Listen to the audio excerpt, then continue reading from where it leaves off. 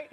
Early showers giving way to clearing below normal temperatures. We're tracking two storms, one tomorrow night, the other Sunday night into Monday. That one a soaker. Both of them actually a soaker. Could be some severe weather along with that.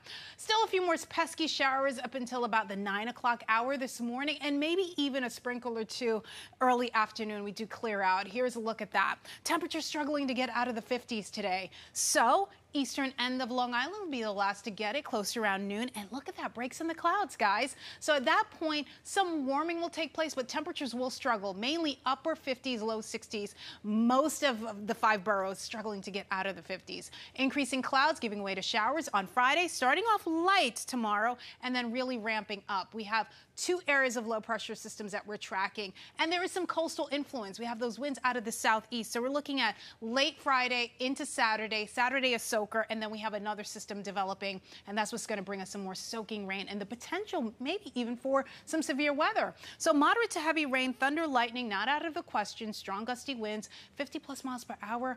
That's also a possibility. 1 to 3 inches of rain, quite possible. Here are storm potentials, what to look out for. Heavy rain, that's a high risk. Coastal flooding, moderate risk for flooding as well, especially flash flooding. There could be some hail and low to moderate risk for tornadoes, and we'll have more on tornado safety coming up because it is Severe Weather Awareness Week. Here's a look at your 7-day forecast. We top out at around 58 at Central Park. We will get some breaks of sunshine, becoming mostly cloudy, and then tomorrow starts off dry. Showers developing late, and then soaking rain on Saturday. If you have any outdoor plans on Saturday, I'm just saying, have a contingency plan. Then we start off dry on Sunday.